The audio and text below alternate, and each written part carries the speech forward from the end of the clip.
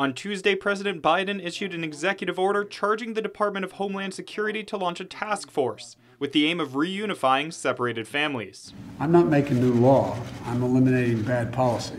The families, which originally totaled over 5,000, were first separated in 2018 under the Trump administration's zero-tolerance policy, which instructed federal prosecutors, including those in San Diego, to charge the parents with federal crimes, and in doing so, separating them from their children. We're going to work to undo the moral and national shame of the previous administration that literally, not figuratively, ripped children from the arms of their families, their mothers and fathers at the border, and with no plan, none whatsoever, to reunify the children who are still in custody and their parents. San Diego federal judge Dana Sabra issued a stop to the program, and the vast majority of families were quickly reunited.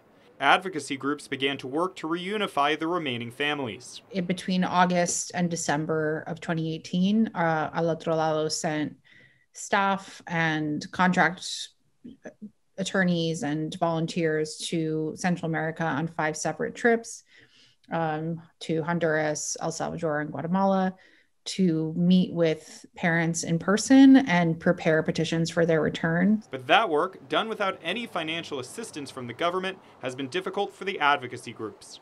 The government did not provide a full list of parents who were separated, and only 36 parents who were deported made it back to the U.S., after strict limitations were placed on who could reunify and who qualified for asylum. Now, several years have passed since the separations, making the job even harder. Creating a task force doesn't mean you're reunifying families. It means you're going to have a lot of meetings about what you're going to do to reunify families. In discussing the executive order, Biden administration officials have said that not all families separated will be able to reunify in the U.S., and whether they can come to the U.S. will be done on a case-by-case basis. The government inflicted such an egregious harm on these families that they really owe them some kind of status in the United States as independent of asylum. The 2 other executive orders issued on Tuesday address the root causes of migration from Central America and the treatment of asylum seekers when they arrive at the southwest border. Neither of those take any immediate action. Earlier in the day, a new DHS Secretary, Alejandro Mayorkas, was confirmed by the Senate. It will be up to him to act on the orders, including dealing with the thousands of asylum seekers who have been stuck in Tijuana for over a year. Max Rivlin-Nadler, KPBS News.